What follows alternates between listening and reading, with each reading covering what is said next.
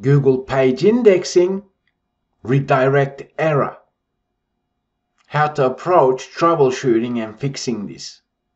Do keep in mind there is two distinct redirection problems shown in page indexing.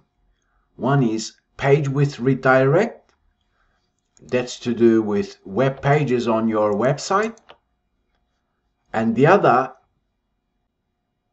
is redirect error. Okay, I've blurted this out because it's for my valued clients' Search Console report. How do you fix it?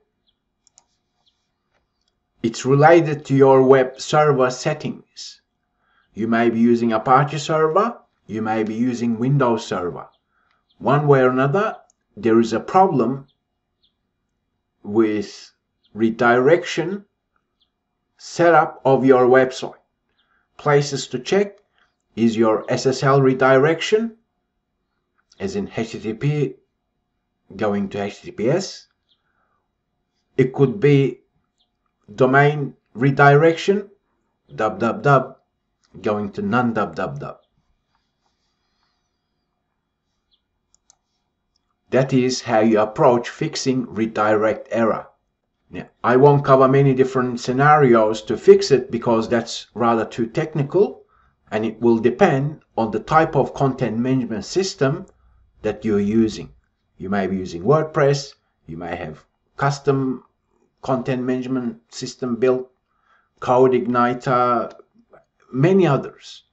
So redirect error is different to page width redirect, and the only way to fix it is your server setup has to be, you need to troubleshoot your server settings. That's how you approach fixing redirect errors. Also, URL inspection tool is your friend for fixing any page indexing issues, okay?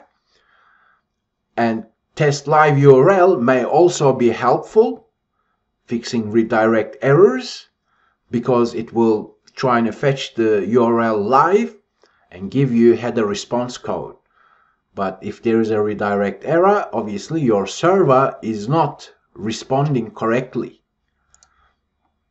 Okay, so that is how you approach fixing redirect error in page indexing report if you're seeing it.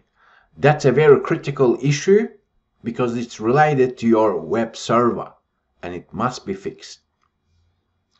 I thank you for learning with RankYa, and I'll talk with you in the next video session.